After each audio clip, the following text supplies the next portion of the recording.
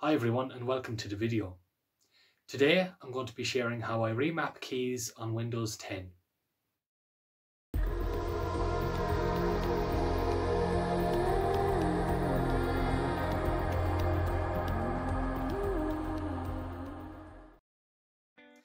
In order to remap keys on Windows 10, I use a very specific piece of open source software. It's called AutoHotkey. Now you can download this piece of software at autohotkey.com, and once you finish downloading it, you can follow the installation process thereafter. Next, you can open up your notepad, and this is where we're going to be writing our piece of code. Now some software knowledge and know-how can help here, but essentially we have to follow the rules and the syntax that AutoHotkey will be able to understand, okay? So we have to refer to the keys in a way that AutoHotkey will be able to interpret. That's essentially it, okay? I've left a link here in the description. You can find all of the rules and guidelines if that's something you're interested in learning more about. So today I'm going to be sharing one very specific remapping that I use here on my computer, which I have in front of me. On Windows 10, when you press the Windows key and the Tab key, all of the programs that you have running at that moment in time open up and they can be viewed at once, okay, as you can see here on screen. This is quite useful when you've got, 6, 7, 8 different programs open. You can just basically open up everything at once and see everything you're working on. Very useful, and I use it quite a bit, okay? The one drawback to this is that it takes 2 key presses. Now I have just decided I'm going to bring this right down to a single key press. The key that I have decided to remap is the right control key.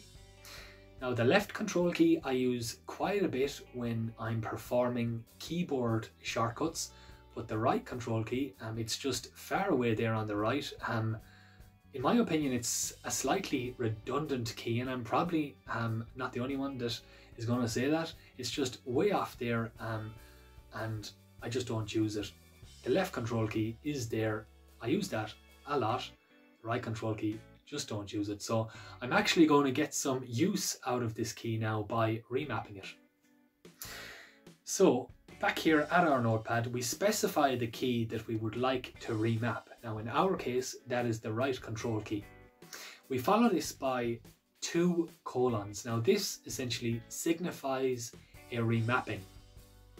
After this, we specify what we would like this new key, it says it's going to be essentially a new key, what we would like this key to do, okay? So when we press the right control key, it will be as if we have pressed the Windows key, the Tab key, released the Tab key, and released the Windows key.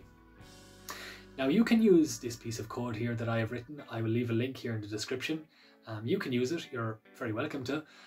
And let me know how you get on if that's something you want to do as well. I'd be interested in finding out how you get on. So once we have written our piece of code, we save it. We go down here to all files. We type in our file name followed by our file extension. Now the file extension we're going to use is .ahk.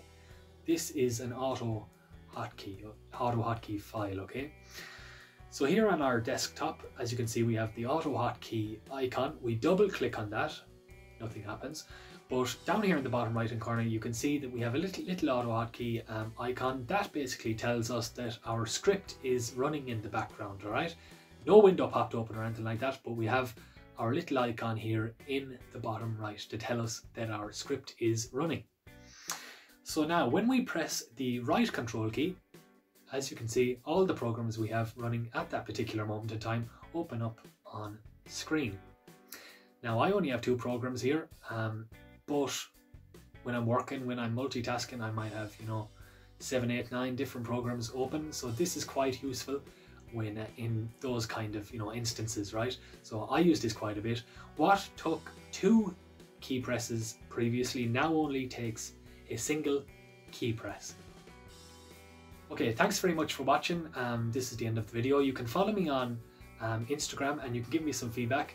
Give this a try and let me know how you get on. You can subscribe to this YouTube channel as well if you like these kinds of videos. I'm gonna do more of them here now, and yeah, that's essentially it. I'll see you in the next video. Thanks.